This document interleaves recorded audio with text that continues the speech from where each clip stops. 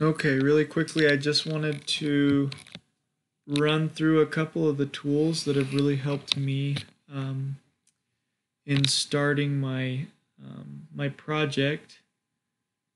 The tools I want to highlight are these right here. I want to highlight the trim tool, the split tool, and the intersect tool. These are three tools that have really helped me as I've laid out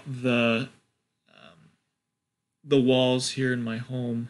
Another tool that's really cool is this chamfer tool, and I'll go ahead and show you all how each of them work. So the intersect tool has helped me when I have two walls that don't quite line up, like these two here. What I do is you'll just hold the shift key, click your first wall, continue holding that shift key, and click your second wall.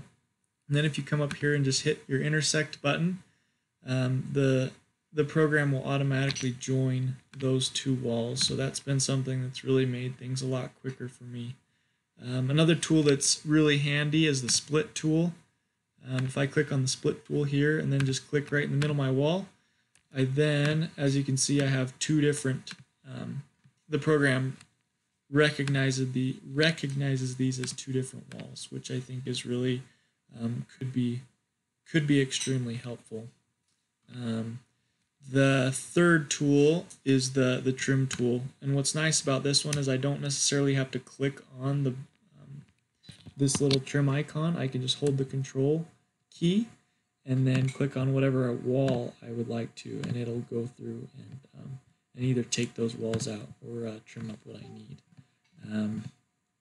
The last tool that I won't be using on this home but could be helpful with others is the chamfer tool. And so if I just go ahead and hold shift and select my two walls again and click my chamfer tool, then I can either do a chamfer or fillet, and then I choose the radius of that corner, and there you go. And like I said, I won't be using that one, but again, another really helpful tool. So